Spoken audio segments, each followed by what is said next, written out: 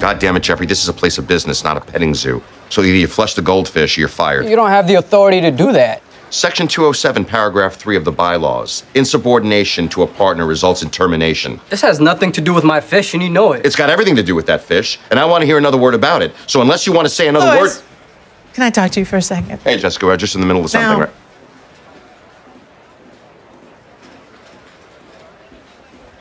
Yes? What the hell do you think you're doing? I'm exercising my authority as junior partner over that douche.